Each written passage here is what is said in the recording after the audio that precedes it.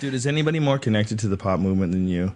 There's no one. I don't know. I'm not as political as people might want me to be about it. Although I've got some news for you guys that I'd love to share with your listeners/viewers. Sure. In Missouri, for 2012, there's a chance of getting outright legalization on the ballot. Really? Yeah, they're skipping over the medical thing. They just need X number of signatures, and it's not that many. They just need a certain number of signatures to get it to happen, and they need the signatures by May. So if you're in Missouri, get a hold of like your local normal chapter, NORML. That's how Brian's always spelt normal. How many? and just make sure you find out where you can go, because it has to be physical signatures, which is the most fucked up thing in this computer age. People should be able to sign petitions now on their computer. Yeah, online. And some do. Like the conservatives get lots of good petitions going online. But to get on the ballot for legalization in Missouri, which I would love, because there's a lot of cities in Missouri that I like, and if I got to go there and know that marijuana was legal, that'd be so much fun. Well, marijuana is legal in Denver.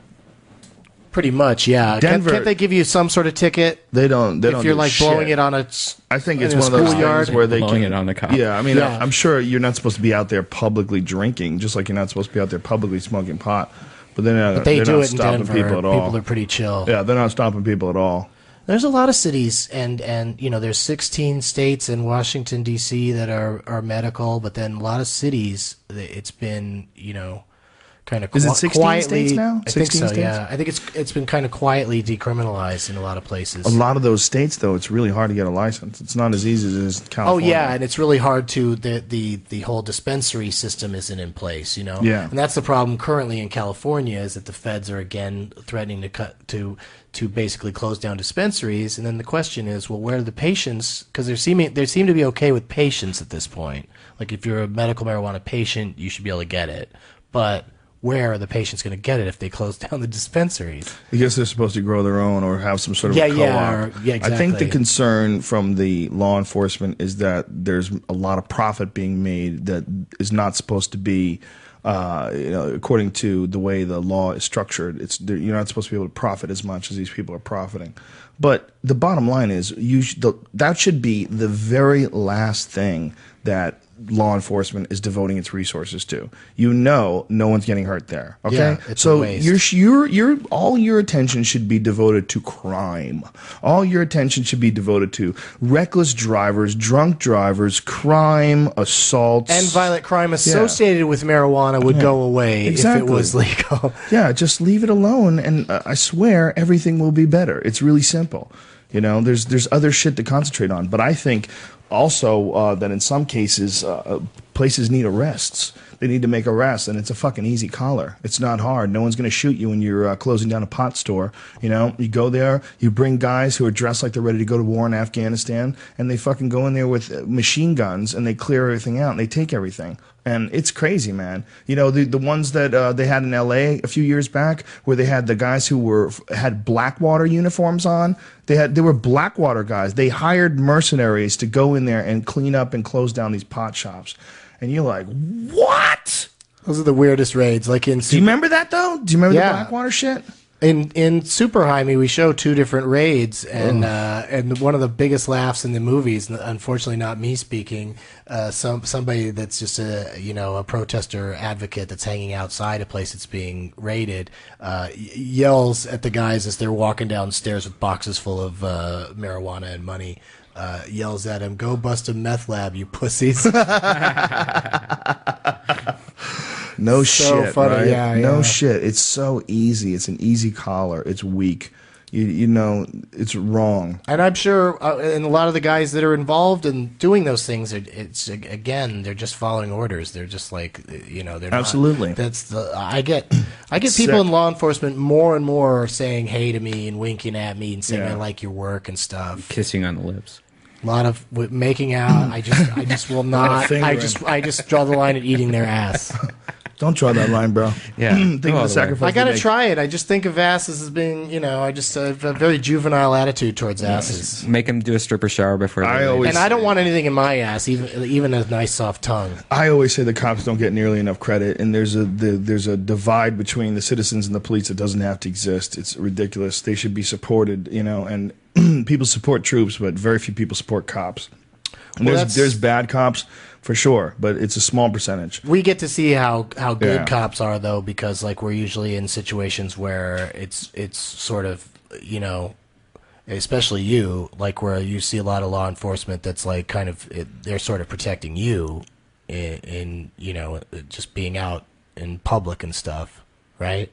I don't really have cops protecting me when I'm out in public. No, but I mean, when they see you, they're like you're a celebrity to them. So you're like, Well, the last thing their cops are going to do is hassle you. Well, that's true, but they, you know, also when I got pulled over when I wasn't a celebrity, I'm polite. You ask me a question, no sir. You ask me for my license, Yeah, I give it's it true. to you. It's true. You do everything I'm respectful. Yeah, I've gotten out of a few arrest situations by just being polite. If a cop and knows you're doing what legitimately they say. respectful, you know, they appreciate that. You know, it's look, man, that's the fucking job. The job is we agree. That guy gets the gun and the fucking flashing lights, and you listen to him. Yes, sir. No, sir. And that means you're a good citizen and you're not trying to fucking cause any trouble. And in turn, he doesn't, you know, take advantage of this power that's presented to him by this willingness for people to obey. And he doesn't automatically assume that everybody owes it to him. And that's the problem with older cops. That's the problem with these white shirt cunts that you see punching people in these Occupy Wall Street crowds. They think they can punch people. You know, there's ones, and it's not all of them. It's just a small fraction of them. But they feel like they're better than people. They feel like they've been ordering people around. People have been forced to listen to them so long that they have a complex. They've been involved in law enforcement for 30 years, and you have to fucking listen to them. You know? Yeah. They're bullies. They're bullies. You know? You give people ultimate power, you're going to get ultimate corruption. We all know that. And even though you don't think of that as corruption, that is absolutely corruption. When that guy, that guy in that white shirt in the video punches that chick in the face, that's fucking corruption. That is 100% corruption. That's all. Or somebody told me that's not a chick. That's actually a very feminine man. Either way, I say it's a chick. I say it's a chick dude. Chick-like tendencies. Yeah, a very chick-like dude. And the guy punches him right in the face with a very sloppy overhand right, too. It's a very piss-poor technique. I really was very, very upset with his technique. You should make a video how of to you punch and a protester correctly. no, I mean just take that video and then do the play-by-play Yeah. like you're doing it for a fight. Who the fuck taught him how to throw that right hand? Yeah, yeah. And for a 102-pound chick, she takes it well. She took it well. It's a weak-ass punch. But, you know, it's the fact that he thought that he could do that. I don't care what that person said to him, you know. If someone's is yelling at you and calling you names and becoming a problem, and you have to arrest him, then you fucking arrest him. You don't have to punch people in the fucking head, you dick. What do you think about the preponderance of taser incidents and uses of tasers everywhere? Ridiculous. Not just tasers. How about the flash bombs they're throwing on people? Did you see that shit? That was a guy was a wounded vet. The whole thing is disgusting. It's really disgusting.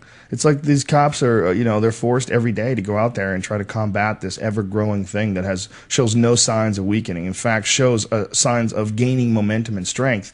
And that's why all these movements are being taken to try to squash it and to try to suppress it. Because they go, well, we got to stop this now. Because right now it's 30,000 people. What the fuck do we do when it's 300,000 people out there? Guess what? They're going to come through those doors. 300,000 people are going to come through those doors, and they're going to start throwing people out windows, you know. And I don't think they will. I mean, it's not violent. It hasn't been a violent movement so far, but that's what they would do if they had 300,000 people. So Yeah. if you think of, if you're like Mayor Bloomberg, or if you're, you know, one of these fucking guys that owns some giant hedge fund and you've made billions of dollars just raping people your whole life, and then all of a sudden, you know, picture what you would do if you were all those people. Yeah. You would think those people are going to get me. They're going to come and get They're me. going to storm the gates. Even if they stay nonviolent, these people are never going to accept that, because they're always going to assume that human nature is always violent. So they're going to push these people back before it ever gets to a point where they can't control it. And that's why they're clearing these fucking tents out. That's why they're trying to,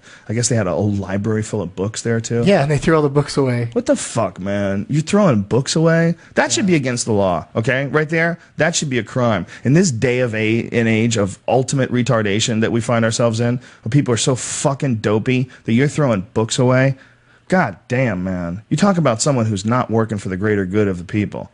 Cop that's throwing books away. Yeah, for and all It's the worst kind of cop. and all for the and all in the name of, you know, the supposed name of public safety. Oh, it's so gross. Well, you know that Chase paid the cops $4.6 million, made a huge donation to the cops. Of course. Isn't that ridiculous? Everything behind everything is money now.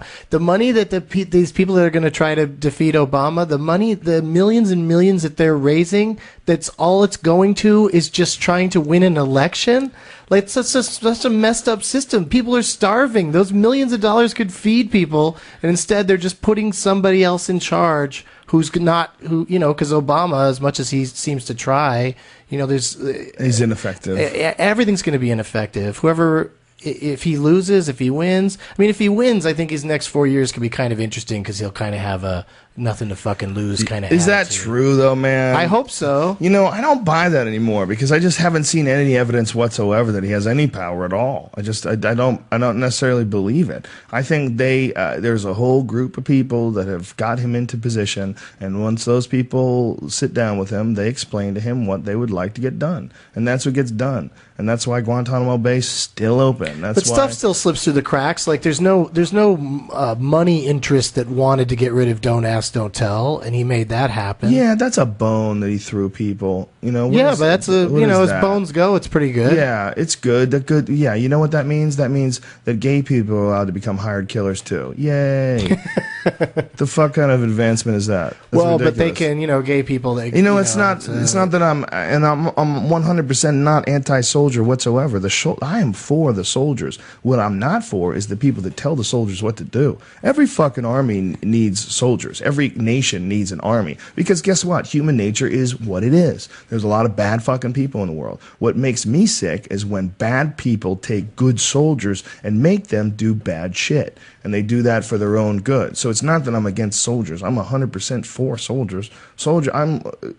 Those are people I understand. What I'm not for is the people that put soldiers in situations where these soldiers think they're doing the right thing because they're following orders. They think they're doing the right thing because they're going after guys who look like bad guys. But the big question never gets answered. What the fuck are you doing there in the first place? You think you're doing the right thing? What the fuck are you doing there in the first place? Are you going to stop another 9/11? Those guys are dead. They're all dead. The guys who did it are dead. This is how you stop it. You don't let that happen again.